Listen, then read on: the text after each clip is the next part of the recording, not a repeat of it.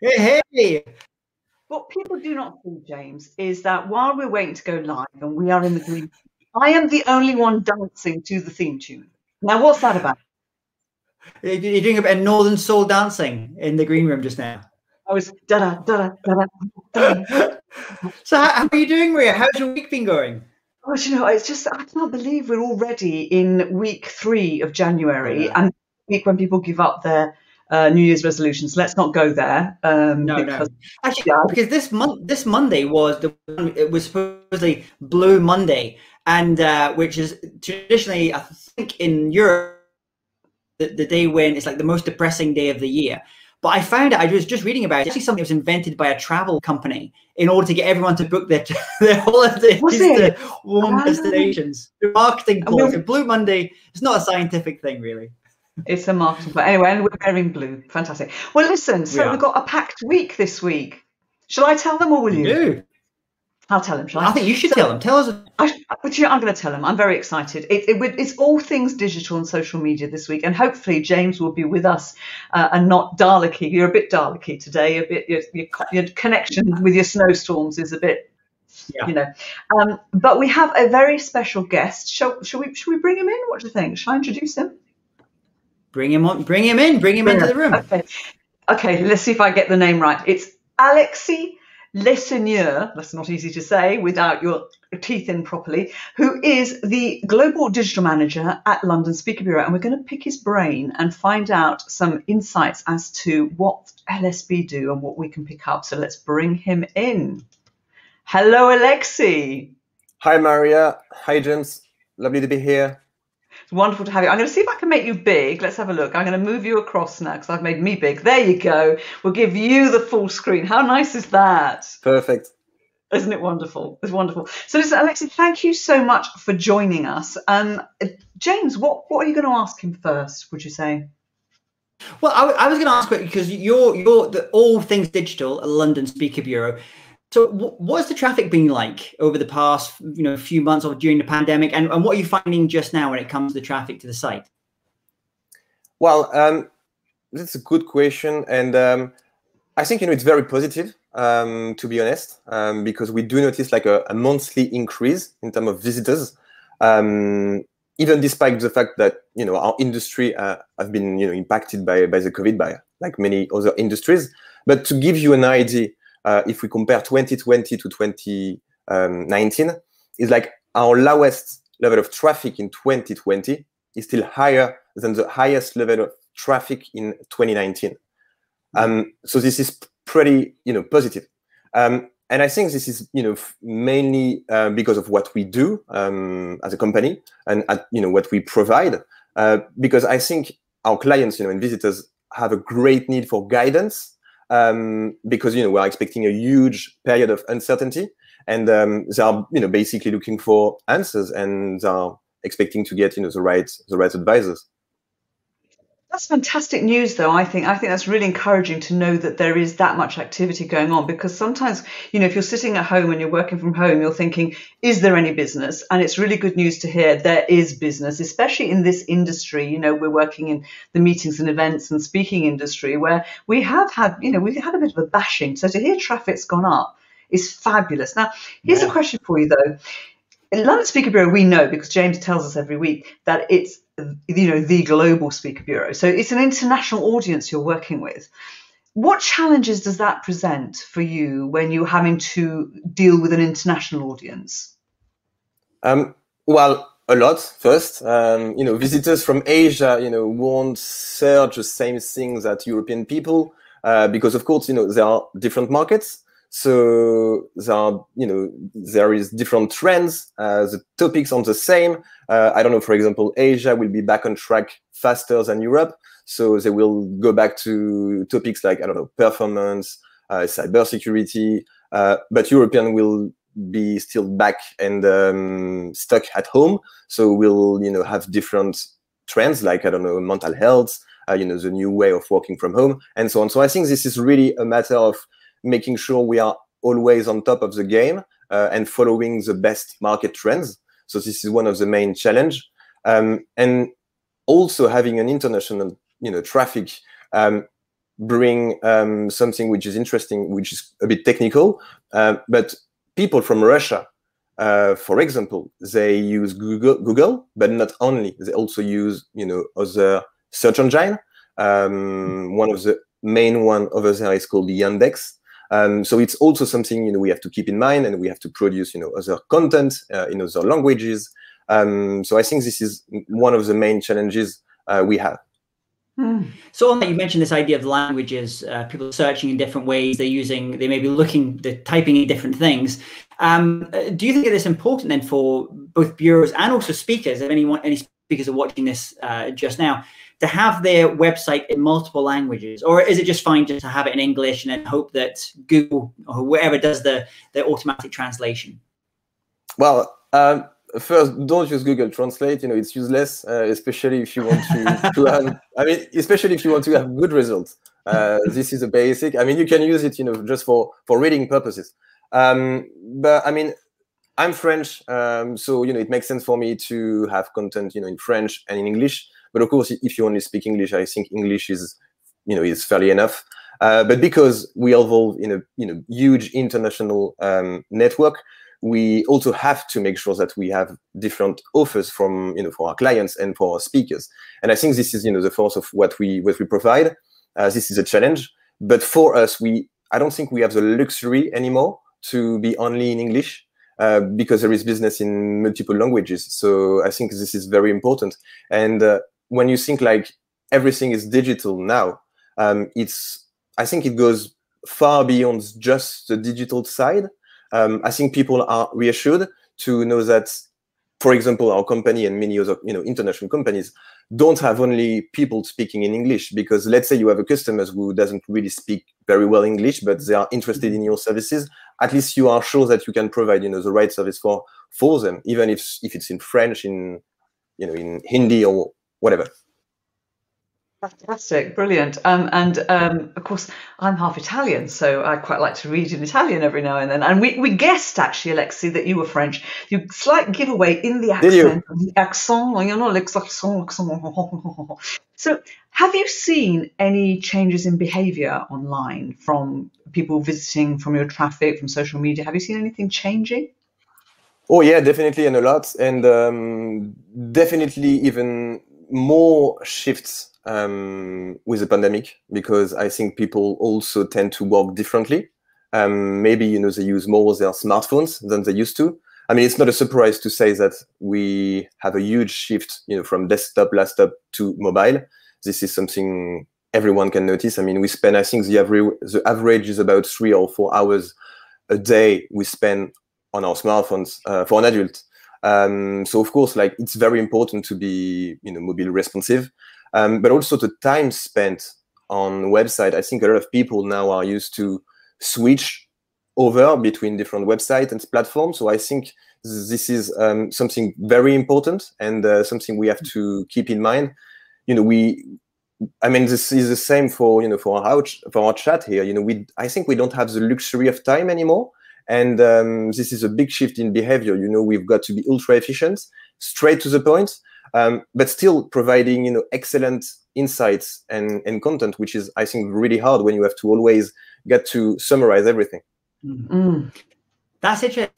So you're saying that the attention span's getting shorter. That's having an impact upon how you're doing things. I'm thinking when for a lot of speakers, when these speakers that started maybe 10, 20 years ago is speaking, they would do those quite long show reels, like the 30-minute, 1 hour long show reel. Who's got an hour now? But what advice would you, 1 hour? So, but now we've got TikTok, we've got loads of other things, much shorter types of content, a lot more kind of live content like we're doing just now. Have you any advice, Alexis, on what might be the right social media platforms, especially for speakers and those in the business side to be focusing on, and thought leaders? Obviously, you represent a lot of great thought leaders, great experts. Which one should they really be spending their time? Which ones do you see really delivering results? Well, for me, this is a no-brainer. My favorite one is definitely LinkedIn, for many reasons. But I think if I can give you a couple of reasons, for students, for example, you can find a job, you can share your resume. For people or employees, it's good for their career. You can connect with people, with colleagues. You can also find other jobs. For speakers, and this is the heart of what we are speaking about. It's credibility. It's a space for sharing. It's like online networking, which is basically endless with no borders. For companies, it's for branding investment, talent attraction, new lead acquisition. It's endless, and all of that in one platform. So I think this is quite fantastic, and I think this is also why social media is so successful, because social media plays a role for everyone, and everyone can benefit from it if you use it, wisely, of course. And I think it was about 5 years ago when Microsoft bought LinkedIn. It was a fortune. I don't know if you remember the figures, but it was over $20 billion, the cost of buying LinkedIn. So this is also why I think it's really worth it. Yeah, I've got 20 billion in the bank, haven't you? You have, haven't you, James? Peanuts. What are you going to do? What are you going to do with the money? There's only so much chocolate you can buy in a day. Exactly. So listen. You're obviously a regular watcher and viewer of the show. I know you're a huge fan, and you know that we have a section in the show which we call Tool of the Week. So I have to ask somebody who works in digital and clearly has to be very efficient and productive, and also somebody considerably younger than myself. What tool would you recommend? Well, because this is something we discussed internally a couple of days and weeks ago, a tool we also want to use more often, especially now because, we use LinkedIn quite a lot, and as every platform, the algorithm, are updating. And a tool I could maybe promote or think about is a tool which has been created a while ago, which is called Bitly. This is basically a tool where you can shorten your URLs, so your links. It's been very used maybe about a decade ago or I don't remember when, but Twitter's character limit was 140 characters, which was very short. And it was a very useful tool when you wanted to share a URL, but a URL can be 30 characters long. So this was a very great tool. But I think now, today, many companies, speakers, and others could use Bitly because it brings a lot of accurate data, location, the source of the click, and so on. But also, it allows you, like a brand, to brand your shortened link. So you got to make sure you always have your domain name, for example. So I think this is very important because it gives quality back to your URLs. So maybe we could finish this with a question like, if you consider using Bitly or other platforms, you need to ask yourself, why do I need Bitly? Is it for data, shortened links, or branding purposes? But I think it's very important, especially for social media, when we share platforms, content on platforms. That's interesting. So, so obviously, from a social media standpoint, they're looking at. I would imagine it's got a very high a PR rating, a very strong rating from an SEO perspective, because Bitly's been around for so long, probably higher than most individuals or speakers' websites. I know Gerd Leonard, who's a speaker from Switzerland. I think he maybe uses Bitly, but he has his own. I think it's GERD.ly, Gerdly, I think, or something. It's something like that. So he's kind of using his version, but you can kind of take your branding and actually use the Bitly tool to kind of put your own thing. That's great. That's a fantastic tool, Bitly. And we'll put these in the show notes as well. You love a gadget and a tool, don't you, James? You love it. I love fantastic.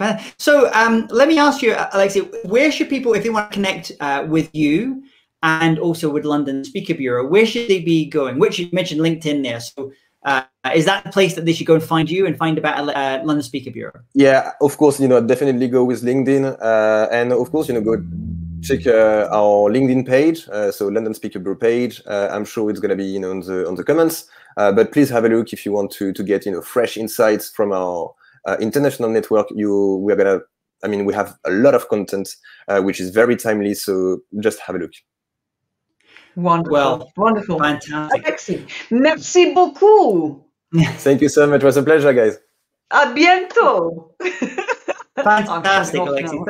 Thank you so much. Thank you so much for coming on today. So great. I mean, I've got another tool to think about now. Bitly. That's the next. That's the next thing I'm going to have to go for. And another thing. So, if you're watching this live just now, welcome. You're watching This Week in Events, our weekly show. And actually, we were just talking there to Alexis, who is from London Speaker Bureau. So I want to take a moment before we kind of move into our next part, just to give our lovely sponsors today a little thank you. London Speaker Bureau. London Speaker Bureau, as we were hearing, is a global resource for corporations and governments for keynote speakers, executive learning masterclasses, and boardroom advisors, representing some of the most influential business leaders and politicians in the world.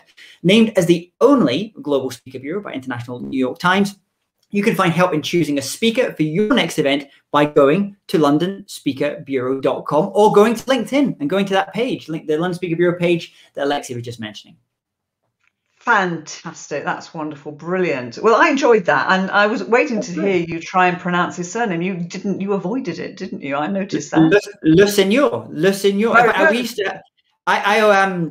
I was very friendly before I sadly passed away with Sacha Distel, the great French singer. And he used to call up. Yeah, he used to call up our house. Sometimes we were working on this deal together, and he used to call up the house. I might be at the office. And my wife, Alison, would pick up the phone and she would have these long conversations. And she said, I just loved listening to his accent. I could just listen to his accent. So, Sasha, wherever you are, just a little name check for you. Fantastic. So listen, I think we should, we've said in the show notes, that we're going to carry on talking about social media because it's such an important topic for all of us. I mean, literally, I think the whole world and his dog is on social media. And we wanted to share, we thought it would be a nice idea because we've both quite active and busy on social media. We thought we'd share some tips of what we've learned because we're quite old, aren't we now? Alexis reduced the average age of the show dramatically by coming on, but we're quite long in the tooth. You're still young. So we've got some tips then. So Maria, what's your first tip? Tip number one. We're gonna have 6 tips here for you on how to use social media, especially if you're a speaker. So what's your tip number one? My first tip, and I have to say I didn't always get this right, and I'm still working really hard on it, but be totally clear on who you're talking to.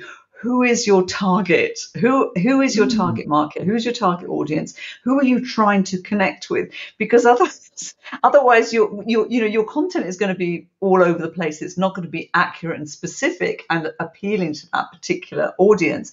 But also you're going to attract the wrong kind of people. And the idea, of course, is to be social and to communicate. So that's really important. Be totally clear on your audience and even make it clear on your profile to say, this is who I'm looking to connect with. This is who I'm looking to work with. This is who I can help or, who can help me. Be quite clear on that.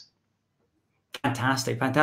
So on that, because you were talking about being very clear, I think one of the great things that speakers can do if you really want to level up on social media is something I learned from working with a lot of my corporate clients, where if I start working with them, especially more as an MC than a keynote speaker, I'll ask them to send me their brand book or their brand guide. That just helps me understand what they're about, who their audience are, as you were just saying, how the language that they use when they communicate. And so something you can do pretty simply is actually create your own brand guide, your own brand book. And especially if you're working with other people to help you do your social media, it just helps them understand your brand voice and the kind of words you would use and the kind of things you wouldn't say on social media. Absolutely. Really good tip. What's your first tip then? Apart from you've already given a tip there, but what's your first tip that's not related to my tip? Well, I just stole your tip there and I kind of went on from it. So it's a yes and tip, I guess there. But the one I would say is this was talked to me by James Schramko, who's a great, really great on social media and understands online marketing. And he said, think when you come to social media or pretty much anything you do in business, think about who, not how. Who, not how. And I think especially as entrepreneurs and solopreneurs out there and speakers, where we tend to have quite small teams, we think we have to do everything ourselves, but we don't. There's great. I mean, this week I just hired a new person, social media design side, and that was just coming from the perspective rather than me do this stuff and sit on Canva, let's find someone that can do it, and they're going to do a much better job at it than me. So that's my first tip. Sometimes it's who, not how. Fantastic, fantastic. Here's my second tip then for social media. My second tip for social media: be consistent.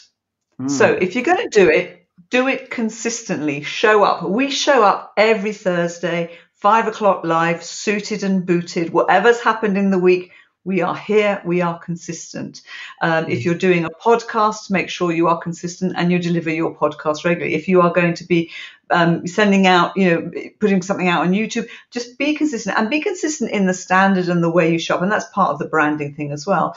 But I think the consistency thing is powerful because it takes a long time to become an overnight success, and that is that consistent, keep doing the work, keep doing the work, keep doing the work. And in 30 years, you too could be your overnight success. I mean, you're so right. I mean, it's a friend of mine who's very big on YouTube, and YouTube's one of those things been around for ages. And he became an overnight success. He's got millions of followers and subscribers now. He became an overnight success, I think, in year 3. And he was doing 2 videos a week, every single week for 3 years before he really it just kind of started to take off. So you're absolutely right, Maria. It's that level of consistency. And I think that kind of applies to lots of different things. I'm still waiting to become an overnight success, incidentally. So if anybody can help me, that'd be great. It's coming. It's coming. Awesome. Okay. What about you? What's your second tip? I would say I mean, most of us are doing social media in some ways, but if you're thinking from a speaker's perspective, maybe you have your personal kind of social media, you're thinking about creating something more about your brand as a speaker. I would say focus just on one platform, really. And I made this mistake totally at the start, and I still make this mistake all the time as well, of trying to be too dispersed. And you mentioned that consistency, just focusing on one, maybe 2. I mean, if I'm a speaker, and I think I've asked you this question before, like which ones would be? Like I said, LinkedIn, absolutely. I think maybe for the more consumer focus, if you're more broader, then I'd probably go for YouTube as well. I think YouTube is a natural one, especially for speakers and trainers. So I would, if you're going to just kind of getting started in terms of you building your brand, your speaking brand online, I would just say focus on one platform. I'm very tempted to ask you now, because obviously the whole world is talking about Clubhouse. Have you ventured into Clubhouse? Have you dared? No, I've actually, I've got all this stuff. Loads of people have said to me about Clubhouse, about joining it. I might get in. It might be something I'll look at, but then it's like, what's it called? Sunset clauses on contract or those kind of, if I spend time on that, I'm going to have to get rid of something else. I don't want to add just more stuff. So what have you, Maria, have you started really being active on it? No, I reserved my name, and that is all I've done, because I'm not allowed to do anything more than what we planned to do this year, because I always overload the team, and just focus. Your theme, Maria, for this year, I think you mentioned last week, is simplify. Simplify. Yes, I'm a magpie. Yeah, you're an intellectual magpie. You're an intellectual magpie, which I love.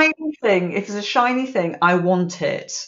And Clubhouse keeps falling to me, and I'm going, no, because I will just get distracted and also I've got, you've got to manage your energy, I think, haven't you, as well? And it is we're busy. Anyway, so my last tip, actually, and it sounds ridiculously simple, and do you know what? I don't do enough of it. I don't think many people do enough of it. It's social media. Engage. And it's not anti-social media, it's social media. So, be respectful, be nice, be kind, help each other, but communicate. If somebody responds to a post that you've put out there, have the decency to either thank them or talk to them. And I've got to engage now, because I've got people saying, hello, Maria. So that's Karen. Hello, Karen. Arthur is saying consistency is key. Ty said good day. So I've got to engage, because I've got to do what I say I'm going to do, right? So that would be my final tip, to engage with people. Don't just connect for connection's sake, but have some meaningful conversations. And I think this is where it's a little bit different, especially if we think about thought leaders or celebrities, or that, where previously the role of the big film studios was always to keep. In fact, partly actually part of the job of the bureaus used to be to have that wall in front of that famous person. And it's interesting, because that's kind of breaking apart And so I think a lot of both speakers and also film stars and musicians have decided they can have a more direct relationship with their fans and the people that they want to be able to influence, and they don't have to go through that, and they can be a little bit more open. Now, how much open you want to be, I think that's a personal decision, and that kind of comes back to the brand thing, I guess, as well. I think we've got Karen just asking here, talking about giving feedback. We've got Ty and Arthur and Karen. Good to see you here, Karen. So Karen was just asking, I'm going to let you answer this, Maria, because you're the person that's controlling all of this, all being done by Maria from the back here. Which tool are we using for this live broadcast? Is it Zoom or something plus something else, or what are we using? No, we're using StreamYard. So we're on StreamYard at the moment, and we are using Ecamm Live virtual cameras. And the reason we're using virtual cameras is so that we can have, because we're not really in front of these buildings and in front of, this is not really the view from my window. I'm sorry to, disillusion everybody now. I've ruined it all, I know. But in order for us to have our green screens and our backgrounds, we need to use a virtual camera, which is Ecamm Live.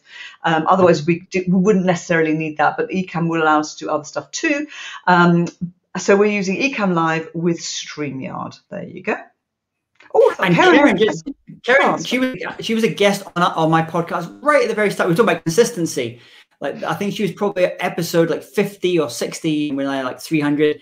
And Karen's really interesting. Karen's background is in cybersecurity, understanding all that world and the ethical hacking. And so check out Karen Elazari. She's a speaker. I'm going to give you a little hat to kind of mention there as well, Karen. So yes, StreamYard, and it's really good. And in fact, I think we're going to probably try something new soon. Hopefully, I was doing it this week. Don't say anything. Okay, I'm not allowed to say anything. You cannot keep a secret, James. And this terrible. is dreadful, absolutely dreadful. I should be having a word with you. Now, listen. What's your final tip for social media? My final tip on social media is, frankly, you don't have to do any of it. Yeah, true. I follow lots of people in different fields in the arts and sciences and business. They don't do any of this stuff. You don't have to do any of it. And I think once you kind of go from that perspective and go from a more minimalist perspective coming into it, it's great to experiment, but you don't really have to do any of it unless you want to, unless it feels aligned with your brand. So, and I think then you have to decide from a branding standpoint, if you're a top economist, maybe going on TikTok and doing like funny dancing videos is maybe it's going to make you stand out. Maybe it is fine. It's on brand for you. But I think you have to kind of think about what you're trying to do and who your audience is, kind of going back to what Maria said at the start there, and really feel, does it have integrity with what you're about? Frankly, most of these things will be gone in a few years' time anyway, in terms of individual platforms. So I would be trying to spend a little bit more time on creating stuff rather than necessarily always the communication and the marketing and the promotion of it. Wow, they're going to be gone, James? Do you know something I don't know? Really? They're all gone. You're not on MySpace. I was a big MySpacer at the start. They're all gone. It's all like empires. They all go up and then they come down. That's the way it. Oh my goodness! Oh dear. Wow. Okay. Yeah. Cool. So anyway, so those are the tips that we've shared. Yes. We've got to do our tool of the week as well, haven't we? Yes, we do. So I think you should go first with your tool, because I'm thinking about it just now after you told me about what your tool of the week is. Oh, okay. I'm not going to show you the tool of the week because it's going to be too difficult, because I'm going to blind you with lights. But I've had some really bad neck ache recently, and I use an iMac on my desk, and my desk goes up and down, which I've shared with you. But I don't want to stand all day. I like to sit, and when I'm sitting, I get this neck ache. So I got myself a riser, a simple. It's about this high, where I can put my computer onto it and raise it. So I've raised it, and now I'm sitting straight, back straight, and now I'm getting other aches I didn't know I had. But at least I should be able to hopefully get rid of my neck ache, and that will help. And I'm sure it's much better for me for my posture. But yeah, so it's a little stand specifically designed for an iMac, because iMacs are reasonably heavy. Have you ever done Alexander technique, Maria? Have you ever heard? We've talked about this before, and I haven't. No, I'll tell you what it is, James. I'm not going to the gym enough. We built a gym. Oh no, it's not. I need to exercise. I need to strengthen my core. Yeah, no, because I just see, actually, I notice a lot with speakers as well. A lot of them get the same problems. Like all the motivational speakers, it's usually their knees that start to go, and their hips, and sitting down on flights probably for so long. But Alexander technique is fantastic. A lot of musicians and people in dance and theater use it just to understand how their body. And I never realized just how heavy your head is, like in terms of really? the sheer weight of it. And just by that moving forward a little bit, and it's good. So check out. There was a company I did some stuff with recently, and every single employee that started that company get a free Alexander technique session with an Alexander specialist, just to help them get their posture when they're working at their desk. Check that out. Brilliant. Thank you very much. Brilliant. There you go. What's your tool? What's your tool, app, or gadget? What have you got? So I've got a slightly different one. Normally we don't talk about books, and I've realized as I picked up this book, it's not going to show. So let me. I'm going to show it. You're not going to see because it's a green cover. No, it's not going to work. It's not going to work. It's a green cover. Anyway, it's called Nomad Capitalist. And it's by a gentleman called Andrew Henderson. Probably, you would have seen like all the Tim Ferriss, the 4-Hour Workweek stuff, which is that first type of the kind of digital nomads when people could work and live from anywhere. Great.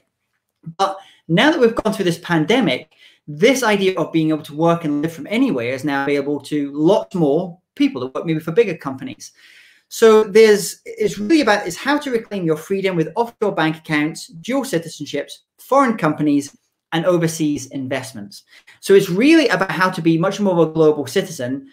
And to think about it, you basically go where you're treated best. So you domicile your company, you domicile yourself, you spend time in those places where you're treated best, which is not always your home country where you're born. It's a little bit like if you've ever heard of the 3 flags, that you should have maybe your citizenship of one country, your company should be situated in another, maybe lower tax country, and then maybe you spend a lot of your time in a third and a fourth country because you have really good quality of life there. It's called a 3 flags. I think when we start to now go back, I think especially for speakers, but also for our clients and a lot of people, executives, this idea about being really now truly global citizens, being able to work from anywhere, to live from anywhere, and to organize your affairs, your business affairs in a kind of smarter way. I think this is going to be a bigger trend.